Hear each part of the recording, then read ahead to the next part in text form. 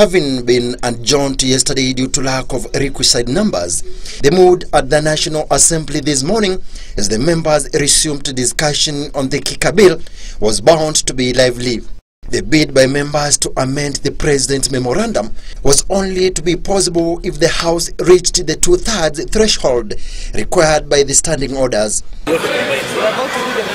From the onset, it was clear that both the majority and minority side had not marshaled their members to attain the 233-member requirement.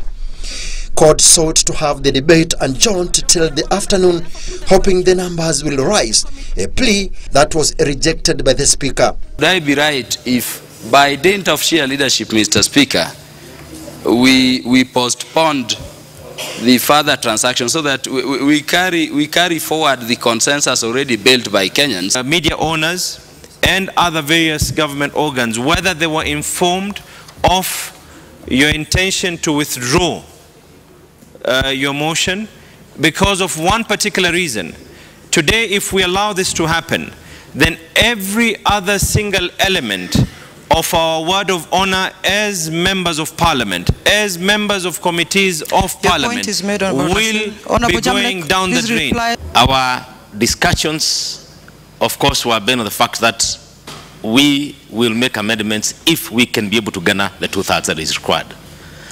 But on the other hand, you can now not tell me that I have to go to them and have an agreement with them. You give me the two-thirds, which you don't have here in the House. The question I want to raise, did Jubilee whip their members to come to this floor today? Or was this just a show to say that we have two-thirds and we are not going to get the two-thirds? The stormy engagement between the two sides of the House finally culminated to a walkout by the minority side in protest of adoption of the President's memorandum. The House, however, proceeded to unanimously adopt the President's memorandum of the KICA Bill.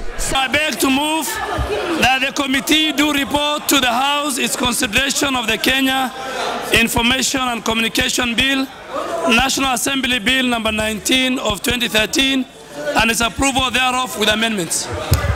And its approval thereof without amendments. Without amendments.